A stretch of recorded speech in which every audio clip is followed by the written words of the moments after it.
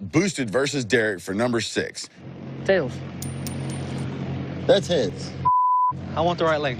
Well, there you go. Good luck. Boosted versus Derek for the number 6 spot. In a perfect world, the big tire car would win every time. But when it comes to Boosted, that guy is the steamroller slayer. He takes out big tire cars every day of the week. He's got it figured out. My money's on Boosted.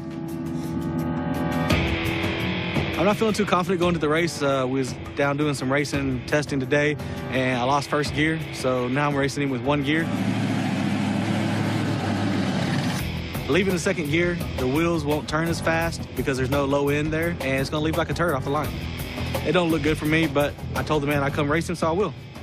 So we just gotta kick another big tire car's ass.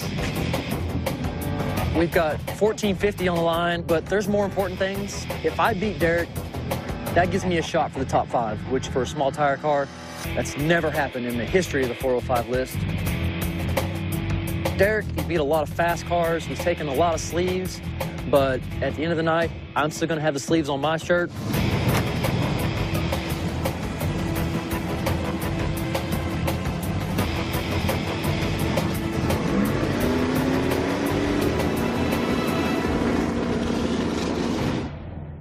So we just gotta kick another big tire car's ass. Derek and I are about to race. If I beat Derek, that gives me a shot for the top 5, which is the most important thing for a small tire car.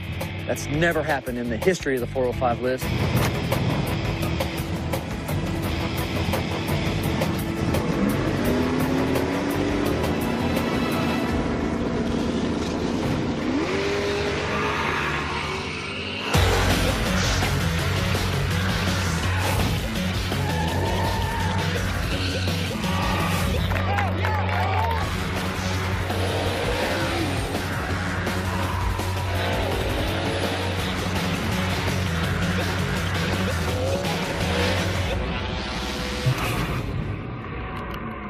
Who you got down there?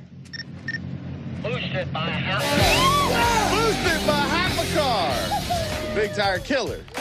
God, that dude drives the out of that car. I turn on the flashlight. Derek jumps out on Boosted, maybe a car length or so. And then that big old turbo small block just drives on around him for the win.